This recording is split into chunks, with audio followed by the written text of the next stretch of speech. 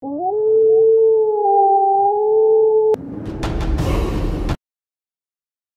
up? It's Fenrir Moon. Yeah. All right. I'm here today with some Moon Pack members. We just got finished watching the Quiet Place movie. This is our outtake on the movie. I'm gonna go ahead and start off with some of my thoughts on it. So anytime one of the Moon Packs feel free to step in, say their piece. You know they will, because that's what we do in the Moon Pack community. Fenrir Moon, yeah. All right. So my outlook on it was the movie. I felt like I lost something at the end. Like I was like robbed.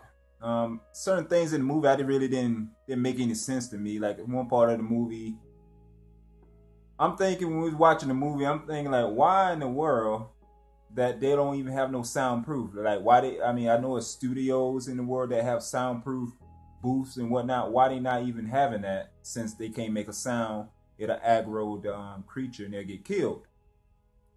Then one part of the movie, they have a soundproof room. It's down in the basement. I'm trying to figure out why in the hell they don't have it all over the house. What's going on with that? There's a lot of stuff in there that didn't make any sense. That's one of the things that I saw that didn't make any sense to me. Like, it's kind of stupid.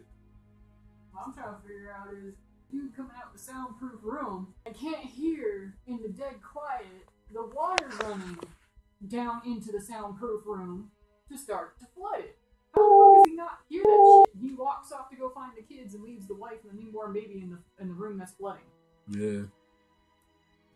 Yeah, I don't know. It's like there's a lot of stuff in that movie that make no sense. Like for one, when the baby was put down there in the, like I say, soundproof room, wondering why the whole house wasn't soundproof, he put like some kind of how you say oxygen mask on the baby and put the baby in a crib, and they put a like a lid, or like a basically what you call that thing, a lid. You can a lid over the crib for it can stop the sound, for the creature won't hear the sound. Then the next thing you know, there's no lid and not even an oxygen mask. What the hell happened with that? I don't know, because it wasn't flooded with water. I mean, the place was flooding, but it wasn't completely submerged. So I don't see how the lid could have washed away. I don't know. This is what I don't get. Why in the Buttercup are you having babies in this situation in the first place? Oh, good point. Yeah, good point. Yeah. I don't know what's wrong with them, to tell you the truth, because it don't make no sense. Unless you got a place that's totally secure, soundproof, everything you need, you're pretty much already on your way to try to rebuild civilization. I don't really see why you would have children, because it's not gonna work unless you're totally secure. You know, you definitely couldn't have children until you had a completely soundproof zone, because you can't control what the baby's gonna do. So it just seemed really stupid. And in my opinion, I feel like all of them would have been dead a long time ago. And that little boy that died, I don't care. That was that little girl's fault. Oh, most definitely. Yeah. They took the toy away from her, took the batteries, you know what I'm saying, out of the toy. She gonna give the toy to the little boy after the parents already showed that, you know, this ain't the right thing to do. And then, and of course, the little boy, being a little boy, he gonna put the batteries back in the little machine, and you know, because he don't totally get what's going on. Oh no, he don't. He don't totally get what's going on. Yeah, that's that little girl's fault. That's totally her fault. That's her fault. And then she was being a little brat the whole time. She's acting like she you know, like everything's still all right. You know, like, yeah, I can be upset. I can act crazy. I can, you know, rebel against my parents. I mean, come on. I don't even know if that's realistic. Would children even act like that if they grew up in that situation? I don't. That is a good point. I'm not really sure that would children even act like that. And the only I can see if the children would act like that if they was born before that hit. But other than that, that is unrealistic. While a kid, the whole thing was kind of unrealistic. I mean, the parents, I could see about the parents kind of like a little still kind of getting used to it, because they kind of like raised up in the world without that type of creatures in there. Mm-hmm. But the kids should be more hard at heart than the parents did, because that's what they're raised up in.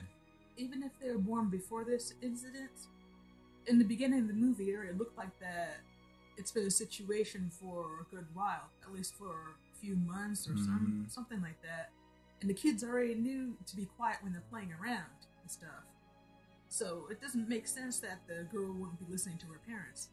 She should have been gone a long time ago, if that was the case. If she's that rebellious. Now I sit here and think about it, I think it did say something about 400 and something days. Was that supposed to be the entire time that all that was going on? I'm not sure if that was how long it was till after that last incident or how long the total time. I think it was since the boy died.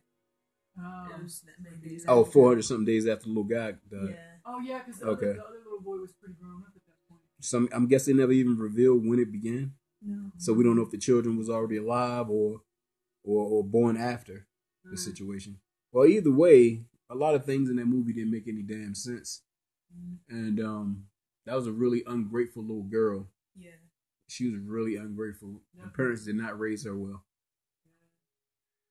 I don't know, but a lot of people might think I'm wrong for saying this, but that little brat girl, when I thought she was gonna die in that coin, what you call that thing?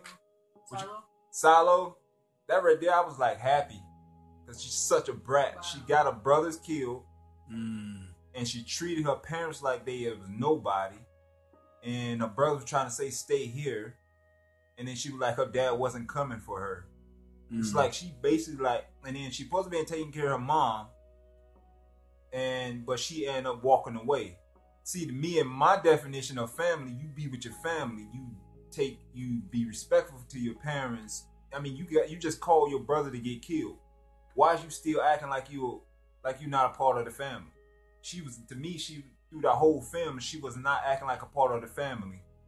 And then, why would I even feel sad if she about to like die in the movie? I mean, it's a movie, it's a character. And you talking about the actual chick, I'm talking about the character. I mean, I'm just expressing my feeling when I was watching the movie. But I'm like, if you don't treat she wasn't treating them like family. Only time I just saw that chick treat her people like family when she gave her, when she basically set her brother up to die. That's how I'm gonna look at it. Yeah, she was a selfish little girl. She wasn't raised right. It's a parents' issue. Yeah, they should have. As soon as she as soon as they saw that she was gonna be a problem, they should have restricted her more. They shouldn't have let her just run off on her own. They should have just kept her in her room or something like that until she learned right. Yeah. One of the biggest things I'm trying to figure out. Okay, so these creatures have obviously been on the planet for a long time. I'm sure the military has been trying to take them out. Why has nobody figured out to shoot them when their face is open while they're trying to listen? I would probably give this movie.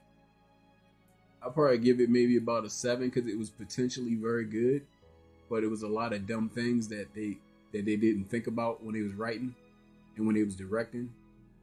But it was good. The acting was very good. Special effects was very well done. But the main thing that disturbed me about this movie was the ending, because I felt like what happened at the ending, I don't want to spoil it for anyone, who hadn't seen it, but I felt like what happened at the end was totally, I don't know what you want to call that. It was just like, it was a real letdown, because finally, we see some hope. And what I like to say, they was getting a little get back, what I call, people mess with you get them back. They was getting a little get back. Like James Brown said, get it back. But time for some get back. Yeah, I know. Yeah. But soon as things start looking better, they figured out how to deal with the situation. And it looked like they about to take care of some business, if you know what I'm saying. They about to really, strike back at the enemy, if you would. But soon as that happens, they roll credit. So I was astounded by the inconsideration of the ending. I think that instead of it being a movie, it should have been like a pilot to a series. Yeah, maybe that's what they're going for. I don't know. That'd be a great TV series. Maybe they thought that was a cliffhanger. Yeah, maybe. I thought it was a piss hanger. I think it was like pissing you off, because it's like I wouldn't do that to my audience. I think it showed too much to be a cliffhanger, but not enough to be a full movie. Yeah. The ones that heard when I said that, I was like, when the little brat about to croak. Yeah. See, Moonpack Man was saying that the acting was good. See, that's why you know his acting is really good, when you actually feel that from somebody actually doing the wrong thing. Like she played character like she made you hate her because of the way she was acting. Yeah. The mother, with the chick that played the mother, you looked at her as a weak person, because when the first boy got killed, when the little boy got killed, you know, she would, when the creature was coming to take him out, she was closer to the boy than the father was. So the father was at the beginning of the pack. He was at the leader of the pack, of the line, and then she was like closer to the boy than the father was. But she just stood there and put her mouth and started crying while the dad tried to run and get him. Mm-hmm. But he wasn't fast enough. But if the mother was to actually stop being weak, she would have been possibly she'd have been able to actually get the little boy before the monster would have. And the other little boy, he played a good character too, because he was also playing like a little weak boy too. But you kind of understand that because he's a little boy. He's not like, I don't even think he's a teenager. You know, I'm guessing he got that from his mom's side. But the father, he was actually playing like a like a strong role model. Strong role model and stuff like that for the family. He's been a protector and stuff. Now the little brat girl, she looked like she would have the potential to be like her father, but she was such a brat that's why nobody really wouldn't pay her no attention. Everybody just like didn't like her. But like it was said, the characters, the people that played the characters was great with it. But it is a lot of problem with the how they wrote the script. Like we were saying earlier, when the guy, how the baby get the oxygen mask off his face and move the lid off the cradle. Yeah. I mean, the baby got some superpower we don't know about. I don't know. Maybe when they was making cuts, they cut it like that and they felt like it would be all right. But I think that was way too inconsiderate of a cut. I think it was too abrupt.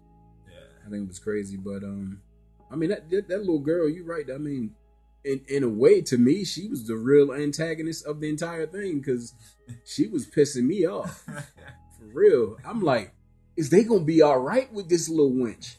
Are they gonna live through this because of this little wench? I mean, she was. How many people did she kill? She killed a little boy. Killed a little boy. And her dad. And she got her dad killed. Yeah. They don't show how many she done killed before the movie. Yeah. Oh yeah, she probably killed a whole bunch of people. She almost got the whole family killed. She almost killed her mom and her new little brother because she was supposed to be there to help her mom with her. Let there be a lesson to you. Selfish people get you killed. So if you're selfish, you're going to end up being a murderer at some point, just being that inconsiderate. Nah, but I'm saying that little girl, though, she was a villain. She's a little villain. A little death villain. Yeah. But that's about all I have to say about the movie. If something else come up, it'll be a part 2. If something else come up about this. But if anyone else in the Moon Pack like to lay it down, say something before we get off this, feel free. Nah, I think I'm good. The show Brown Moon Pack representing. That was A Quiet Place. I give it about a 7. The ending was inconsiderate. That's me. Well, I'm pretty much good.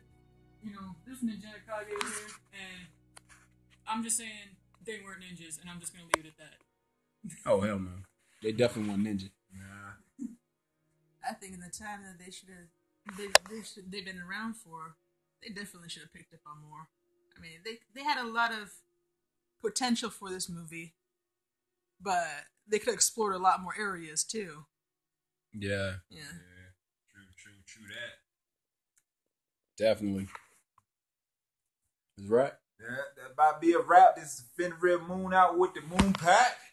We about to hit it up. We'll hit y'all later with another discussion video with Fenrir Moon in the Moon Pack. Yeah!